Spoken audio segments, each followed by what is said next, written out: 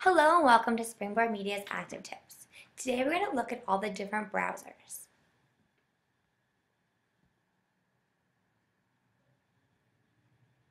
Let me go over here and pin the browsers. There we go. So here's all the different things that you can find in this browser section over on the left side of your screen. The first one is your page browser, and it shows you all the pages you've made. This little dot down here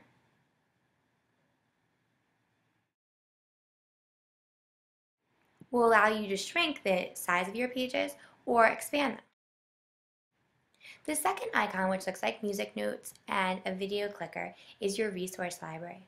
This shows you all the images and backgrounds and templates and activities. You can also search right here in this box. This is your resources, this is your shared resources, and this is another way to find the Finder or My Computer.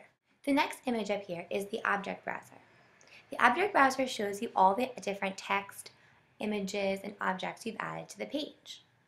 It also shows you your top layer, middle layer, bottom layer, and background. On this page, you can see that the top and the bottom are parts of the background. Everything in the background is automatically locked, so I can't click on it to move it.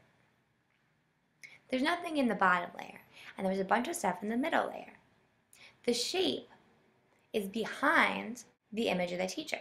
If I wanted the shape to be above the image of the teacher, I could select and move it up. If you're adding things and they're going on top of each other and you want to move them forward or back, you're going to use the object browser. When you click on something in the object browser, the marquee handles will pop up around it to show you which one it is. So this one is text 7. I'm going to move the teacher back up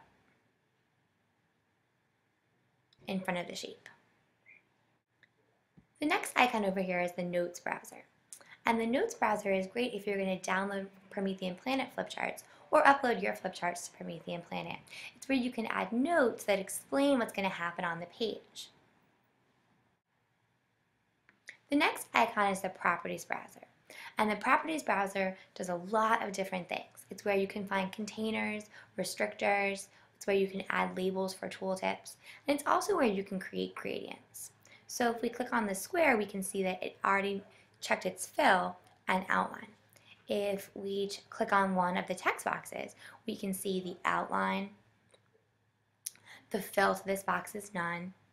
There's no label. We can see if we want a background color in this text box,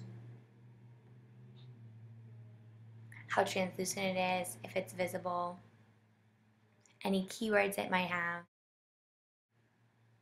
if it's a container, or if it has any restrictions on it.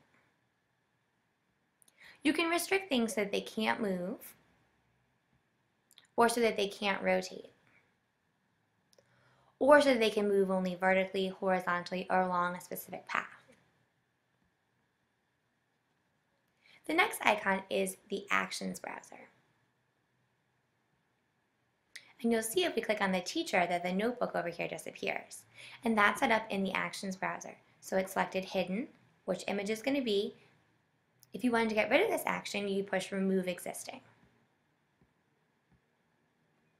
Actions also has drag and drop actions, which you can add to your page. The last browser you'll see is your voting browser. And this gives you the opportunities to register your devices, to switch between active expressions and active votes, to toggle into anonymous voting mode, and to assign students to devices.